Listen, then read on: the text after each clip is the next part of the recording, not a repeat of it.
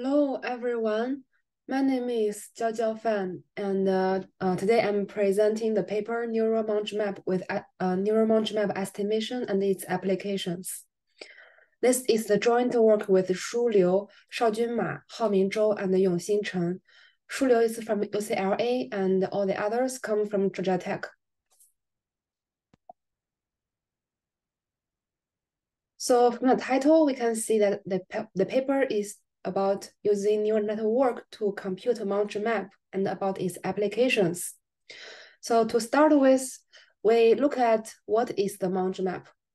It is defined to be the minimizer of an integral over Cx/Tx rho a dx. And the Cx/Tx is called the transport cost. It defines how much you need to pay for transporting the mass from x to Tx. And it has to satisfy the constraint T push forward rho A equals to rho B. Here, the push forward map satisfies T push forward rho A E equals to rho A of T inverse of E. E is a measurable set. And one can treat X, Y as Euclidean spaces Rn and Rm. N and M are not necessarily equal. So this formulation has many applications in the generative model, multi-agent optimal control, and computer vision. Later, we will review more applications about in our paper. And you can see that we don't specify the cost to have any particular formula. And all the existing, nearly all existing works, they work on L1 or L2 OT problems. So the cost is defined as the norm of x minus y or the square norm of x minus y. So how to deal with the OT problem with general cost? This is the question we ask in the paper. And our answer is to introduce the Lagrange multiplier f for T push forward rho A equals to rho B, and formulate the saddle scheme. The saddle scheme is to maximize f over LTF and minimize t for L and TF. And LTF is just defined as the Lagrange function, which relax the constraint of T push forward rho A equals to rho B. And we want to compute the saddle point T hat F hat of this equation so that T hat is the minimizer of L T F hat and F hat is the maximizer of L T hat F.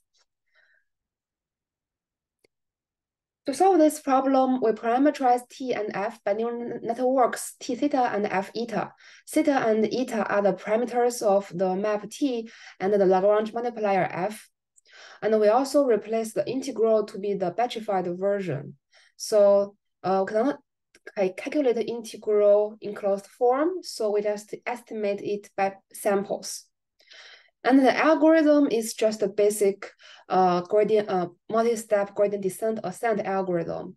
So for every outer loop, we sample a bunch of samples from rho A and rho B. Then we update theta to decrease this batchified cost function, and we update eta to increase it.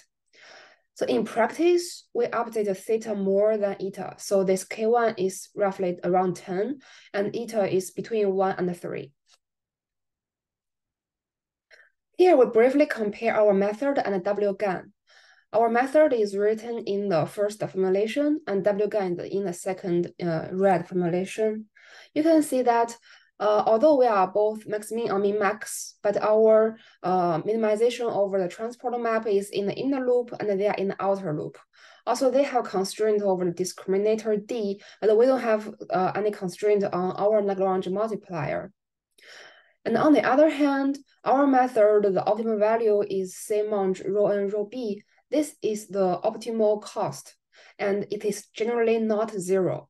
But for WGAN, the ideal optimal value is just 0 because when the push forward of G push forward rho A equals to rho B, then this WGAN would achieve the optimal value. Finally, our method computes the optimal map T star such that not only T star push forward rho A equals to rho B, and it also minimizes the transport cost. But for W-GAN, it only computes a feasible map such that G push forward rho A equals to rho B, but it doesn't care about the transport cost. Next, we talk about our theoretical guarantee about our method. So firstly, we introduce the existence of still point and its consistency with Monge map. So if rho A and rho B are compactly supported and the rho A is absolutely continuous with respect to the big measure, and assume cost is continuous and the partial derivative of cost with respect to x is an injective map.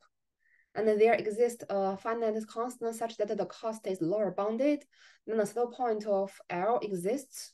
Furthermore, if T hat and F hat is a still point of L, then T hat is the Monge map.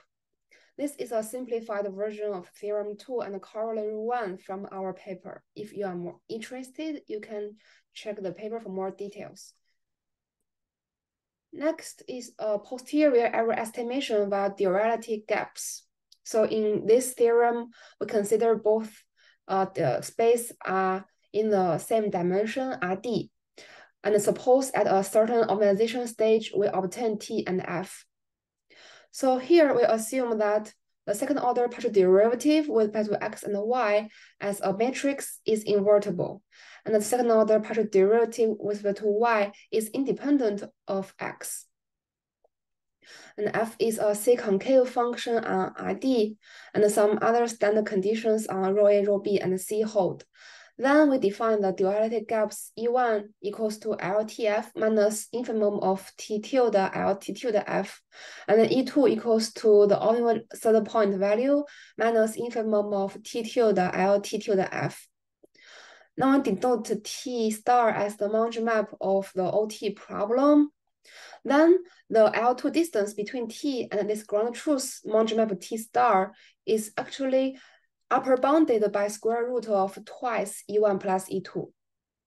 And here, beta is a positive with a function depending on C, T star, and F. So we emphasize this is a posterior error estimation. So actually, we don't have this supremum, infimum, L, T tilde, F tilde in advance.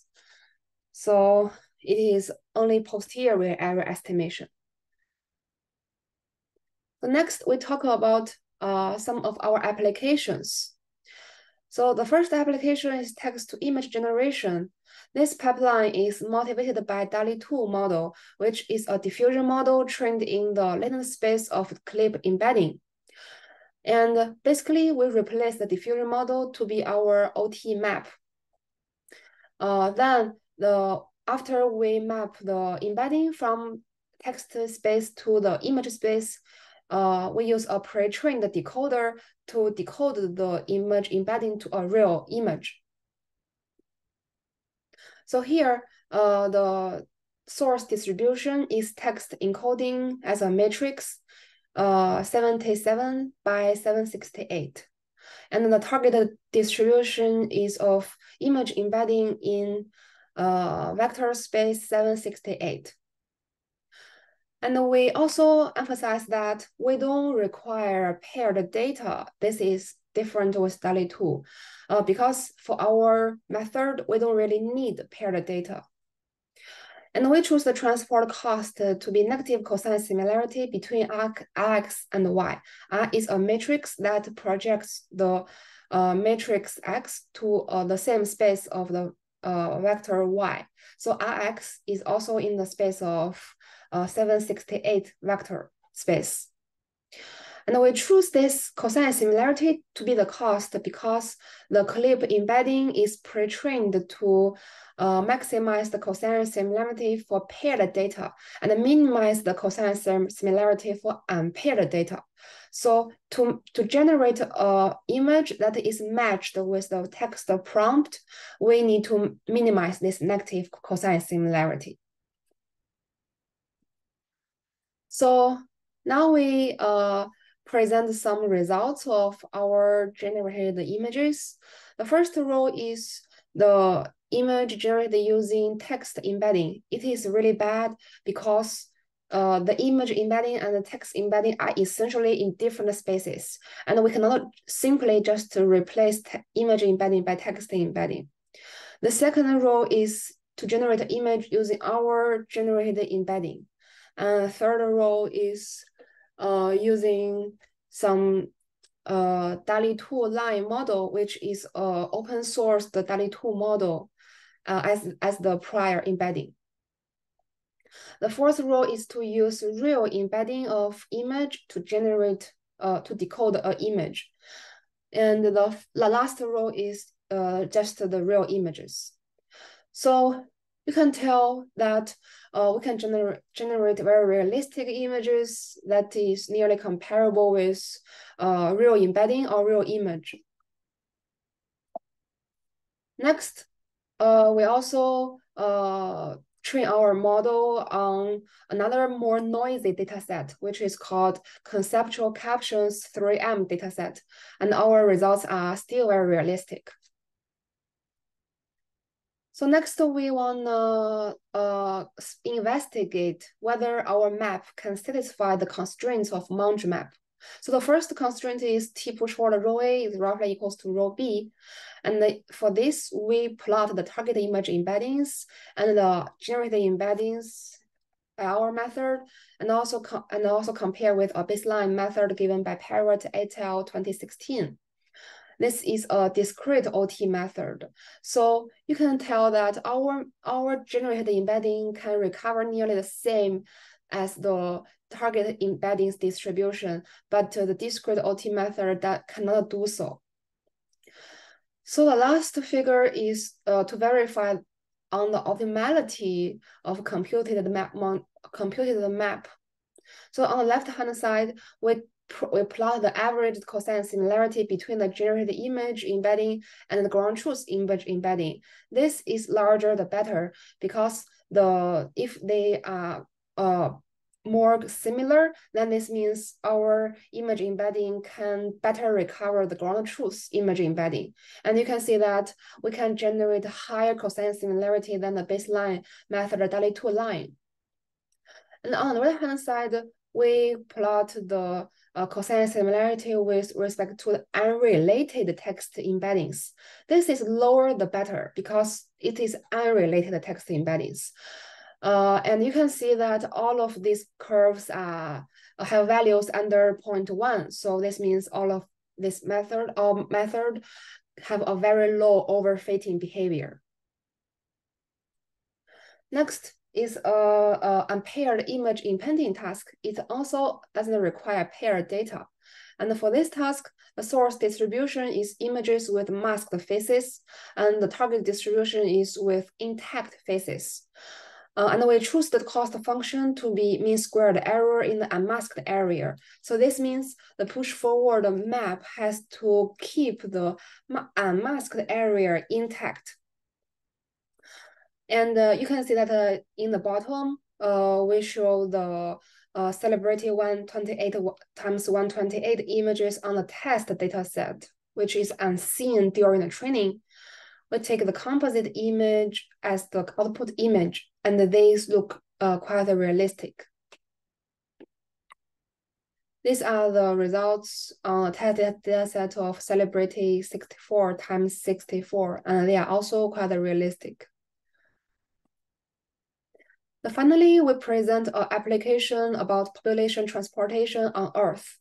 For this one, the source distribution is the current distribution of population on Earth, and the target is the uniform distribution of population or the landmass on Earth. And we choose the cost function as a geodesic distance on a sphere. But in practice, we choose lambda to be less than 1 to avoid the gradient blow up on of arc cosine near +1 and -1. So for the left figure, we plot the push forward distribution T push forward rho A and the samples of source distributions in blue. And on the right-hand side, we plot a transport map with cost C lambda. So that's all of our results, and they are actually more interesting results in the paper. And if you are interested, please look at our paper. And if you have questions, please don't hesitate to ask us through emails. Thank you.